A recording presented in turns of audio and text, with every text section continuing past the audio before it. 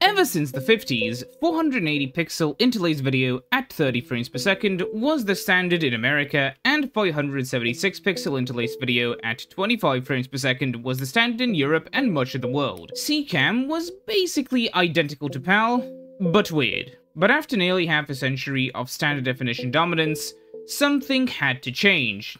That change was high definition.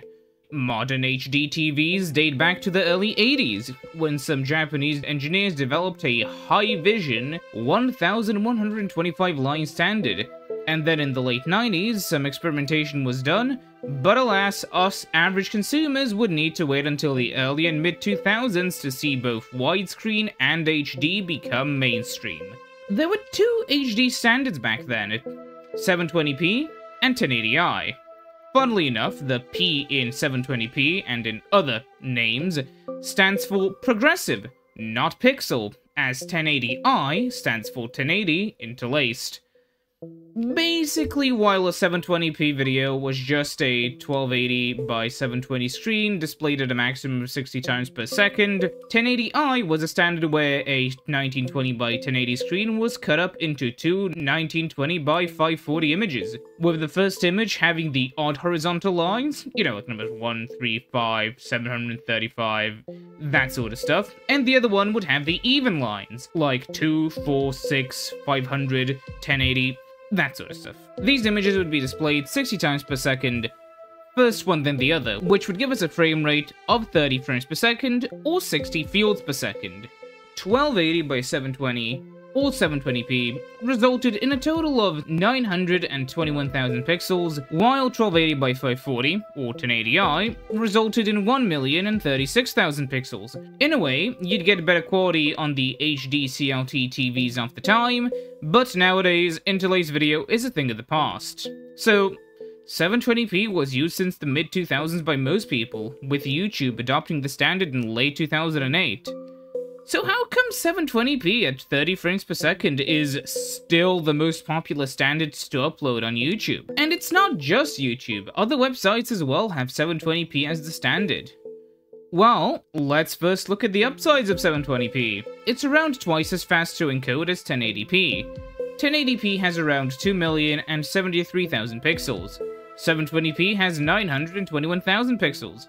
Because your video encoder has to encode a little over twice as many pixels, recording 1080p takes up a little over twice the time 720p takes. Bandwidth is also important. Video bandwidth is measured in kilobits per second. 1 bit is 8 bytes, so 8,000 kilobits per second is 1,000 kilobytes per second. To understand why bandwidth is important and the role it plays, we need to look at uncompressed versus compressed bandwidth. YouTube recommends our 720p 30 bitrate be between 3 and 8 megabits per second. That's around 400 kilobytes to 1 megabyte per second of data. The uncompressed bitrate for a 720p video at 30 frames per second is 663 megabits per second, which is 82 megabytes per second. How come? Well, video encoders do a lot of things to improve bandwidth, like chroma subsampling, and a ton of different types of compression that we're not really here to talk about. What we are here to talk about is basically the more pixels there are, the less noticeable the small errors can be. What this means is that while bitrate and resolution does scale linearly, our perception of artifacts in the compression gets stronger the lower the resolution is, because they're easier to spot because there's less pixels. Here's a 1080p video recorded at a constant quality factor of 28. Here's a 480p video that's also recorded in a constant quality factor of 28. Constant quality means that bitrate be damned, the physical quality of the video will try to stay the same, so if there's no action, the bitrate is low, if there's a ton of stuff moving, the bitrate is high. See how 480p looks much worse? The way we perceive this difference in compression matters a lot, and it's why 480p is never really used on sites like YouTube. The compression YouTube does on it does not help it in the slightest.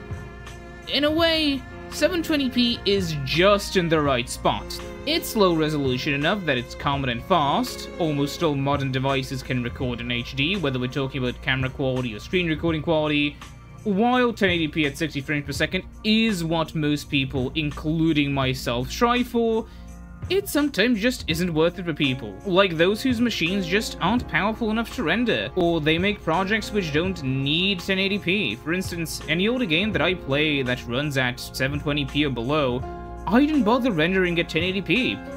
There's going to be zero quality difference between a Wii game being rendered at 720p and in 1080p in my video editor, considering the Wii itself runs in 480p.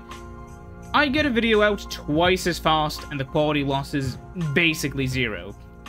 And speaking of the quality, comparing 720p and 1080p on YouTube, you can sometimes barely tell the difference unless you know exactly what to look for.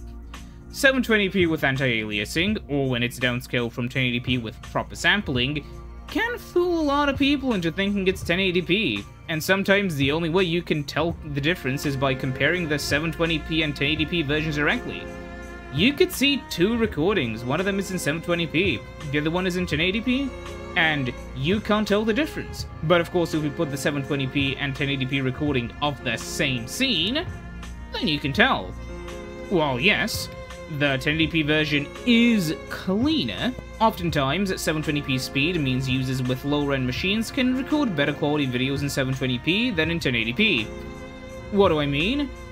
Well, let's look at the following settings on OBS's X264 encoder. You'll want to use faster, or maybe fast, or medium, depending on your PC. Only go above faster if you must, as that will start degrading image quality, because it turns off some features faster and below used to make it run faster. At faster or below, you will just decrease the file size the slower the preset is. But of course, the slower the preset is, the more encoding time it takes. I don't suggest going below medium for almost anything. Ultrafast can be up to 3 times faster than, well, faster in some of my testing. In these two comparison shots, I've used 1080p faster and 1080p ultrafast. And ultrafast did not only use a lot more bandwidth, but it also looks a lot worse when paused, although it looks alright in motion. Recording in 720p faster is actually 30% slower than 1080p ultrafast and is actually more comparable to 1080p superfast. Although this also depends on what you're actually recording. If you're just interested in recording, you can get a decent quality 720p recording that isn't that well compressed off of a Core 2 Duo PC, running simpler games like old Minecraft, GTA San Andreas and such.